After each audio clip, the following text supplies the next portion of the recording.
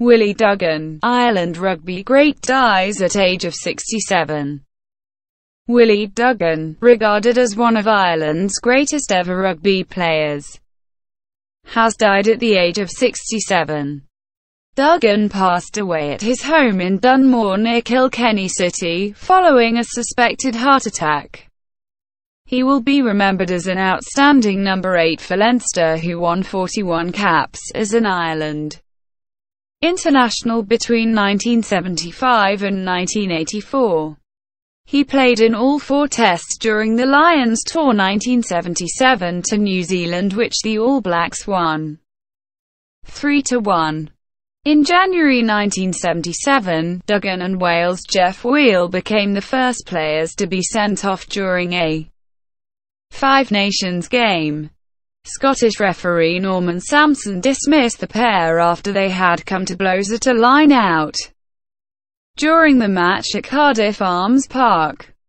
Duggan helped Ireland clinch the Triple Crown and Five Nations Championship in 1982 while in addition to being a tremendous player, will always be remembered as one of the characters of the game.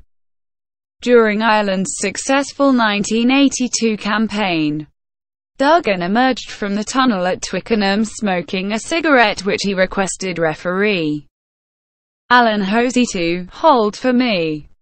Asked about his notorious 1977 dismissal at the Arms Park, Duggan quipped that he hadn't been sent off, but that referee Sampson had asked if he would mind leaving the field, or plays tribute to former teammate Duggan.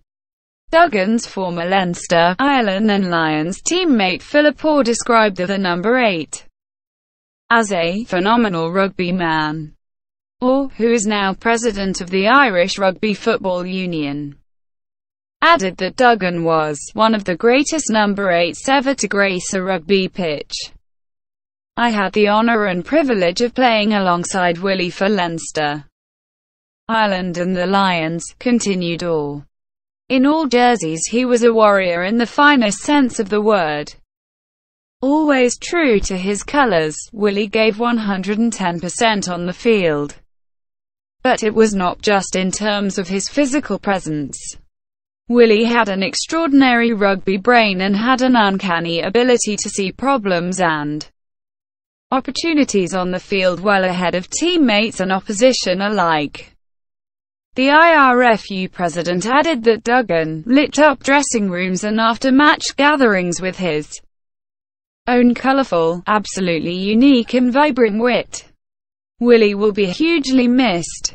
To his wife Ellen, his children Willie Jr., Helena and Monica, and to his extended family on behalf of myself and all involved with Irish rugby, I extend our deepest sympathies.